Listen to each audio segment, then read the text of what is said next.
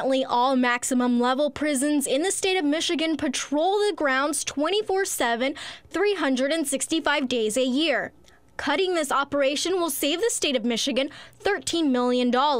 Officials say those officers performing this task will be working inside the facility. Some say this runs the risk of weapons being tossed over fences. You're going to be getting cell phones, which is big for the prisoners to have right now, guns, ammunition, and drugs. And that's very dangerous to have inside the prison. It's putting staff at risk for their lives.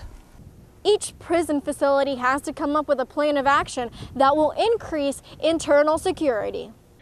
Each prison's layout is different. Some are hidden away on back roads, others are located in populated cities. Therefore, each facility is responsible for identifying where and what types of security increases need to be made. They plan to increase external and internal surveillance systems with better technology.